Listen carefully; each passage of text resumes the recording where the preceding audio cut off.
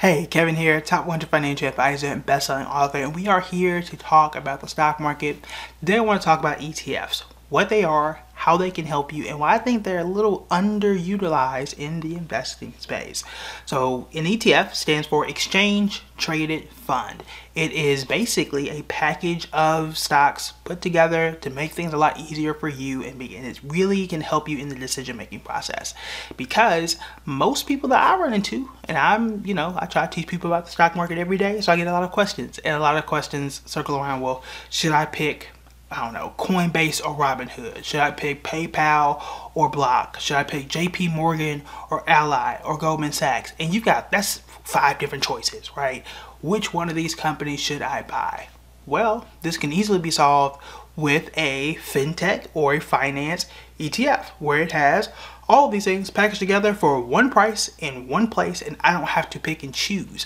It also helps me to diversify and lower my risk, because let's say if I'm only investing $100 and that's it, and I can only put it in one thing, then I can risk it all and put it on Coinbase, risk it all and put it in JP Morgan. If it doesn't work, that's it, that's my $100. As opposed to saying, okay, well, I'll get this one ETF and it will invest in all those things. So if Coinbase doesn't do what I need it to do after the Super Bowl commercial, or SoFi doesn't do what I want it to do after the Super Bowl itself, then I still have money in JP Morgan, I still have money in Goldman Sachs, Ally. Perhaps those stocks will even things out inside of that ETF. So that would be like a finance ETF or fintech ETF. In fact, we actually did an episode, I guess it's an episode now, but a video on banking. We did banking ETFs, which ones I like, which ones I didn't like. Feel free to go back and check that one if you are into that. But it's something we don't always think about. I think for investors outside of index funds, which I'll touch on just a second, but we just go straight into stocks, and I love stocks. We talk about them all the time, right? 5 days a week, every single week, nearly without fail, right? 250 videos a year, some ridiculous number of videos we do every single year. But a lot of that's focused on the stock market. I like talking about stocks, but again, you don't always have to jump all the way to stocks. You can say, look, I'll stick in the middle, I'll get an exchange traded fund. If we think inflation is going to impact the market, if we think interest rates are going to impact the market, and we think that banking is going to be a place, you don't have to kind of pick through and hope that, in my case, a Capital One is the right answer, or like I said, JP Morgan or Bank of America or Morgan Stanley is the right answer. You can say, look, I'll just get this bank ETF and call it a day. I'm on them all anyway, but if banking is the correct answer, I'm going to win because I have this ETF. Remember, we had talked about PAVE. The ticker symbol is PAVE. That was for the infrastructure ETF. I don't know, I don't have to know which one of these companies is going to benefit the most. I own a good chunk of them because I own PAVE, right? And that's just an example. But that is the beauty of ETFs. The other part of it that I don't think enough people understand or don't think about is, remember, there are 2 sides of the spectrum when it comes to investors for the most part. You got one side that says, I'm a buy and hold investor, and I buy it, I hold it, I don't touch it in between. I leave it alone. Which, I'm kind of in that space most times, right? Because I buy and I hold for 6 months, I reevaluate, and then continue to hold, which could be forever. Yeah, Microsoft, Apple, Google, those are forever companies. I'm probably never selling those. So I'm a long-term investor in that sense, right? But then you have the other side where they are swing traders. I'll just put this as trading in general, but swing traders and day traders where things get a little harder, right? And they say, well, I'm gonna buy this and I'm gonna hold it for, I don't know, 2 weeks. I'll buy this and hold this and I'll buy it, I'll hold it for, I don't know, a day. And I make my profit and I move on to the next thing.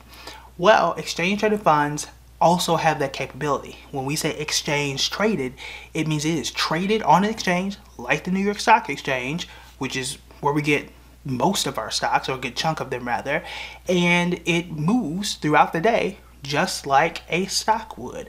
So if you are, paying attention to the stock market when you're at work, which is what I do, but when you're doing that, you can look at your phone and say, oh look, price up, price down, whatever, what have you, right? I probably shouldn't be reacting to all those prices. You don't want to do that.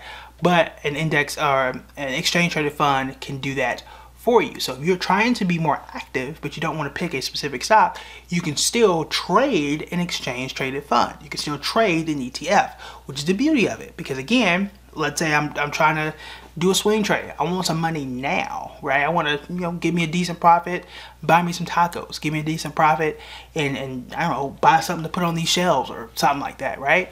Well, maybe I'll go trade. But instead of picking one company, maybe I'll just get an ETF. I think bank is going to do good. I think energy might do well. Maybe I'll go and look for one of those ETFs and do it that way. So I don't have to be hyper focused and be wrong about something. That kind of lessens the risk for me. So that's the beauty of an ETF. Now, a question I know you're going to ask, because I just nearly messed up as I was speaking to you about this. An index fund is a type of ETF. Okay, I think a lot of people, we've gotten so open about index funds. We've talked about them so much. A lot of times we think that it goes into its own category, when technically an index fund is a flavor of an ETF.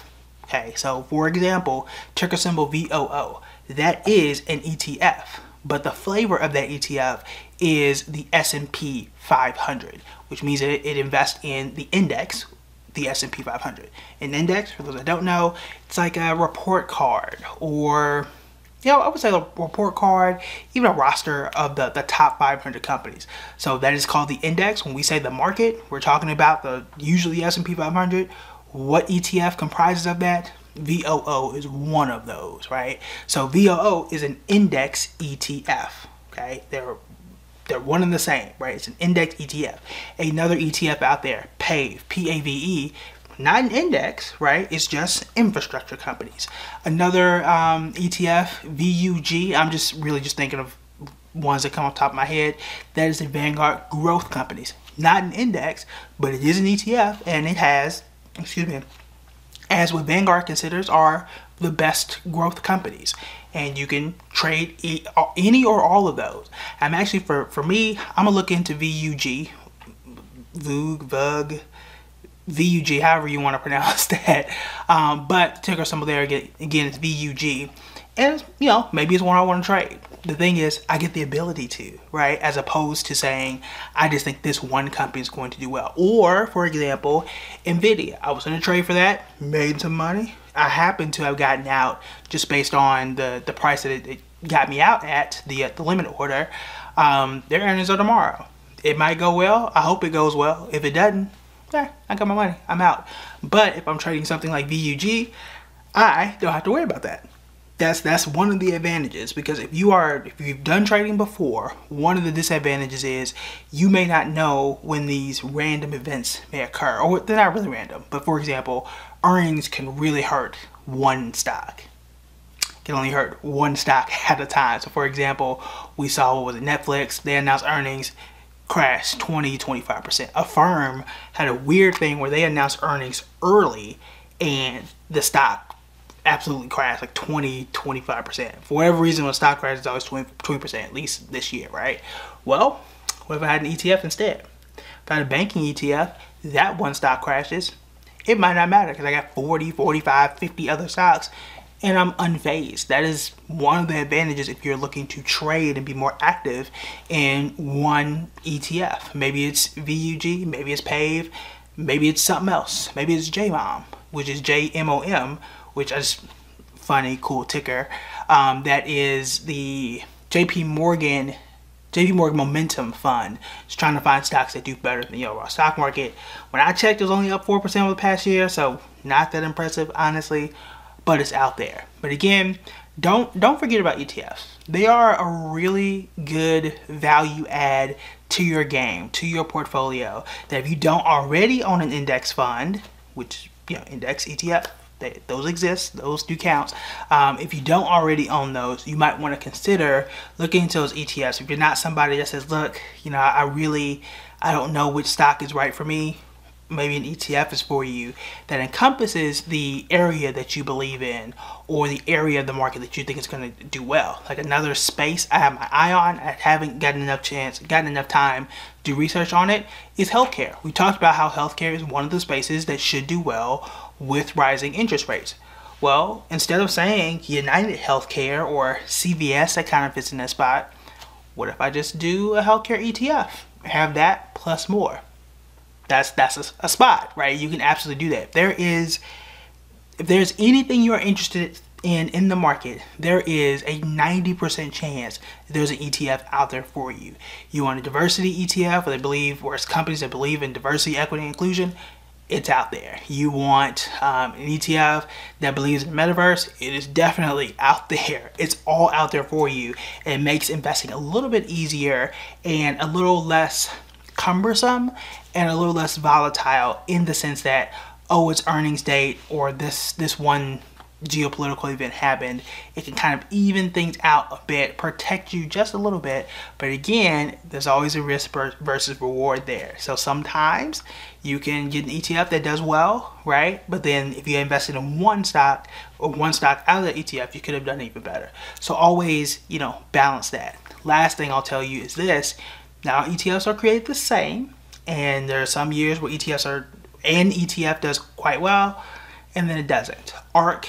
The ARK Innovation Fund, ticker symbol ARKK, was a very hot, I wouldn't say a hot button issue, but it was something that did really, really well. It was headed by Cathie Wood. It did extremely well during the pandemic. It had Tesla in it, and at one point it had Coinbase once Coinbase went public, but it did really well. And then the next year, hadn't done that well at all. So just because it worked in one period, depending on the type of ETF that's out there, sometimes it does well, sometimes it doesn't.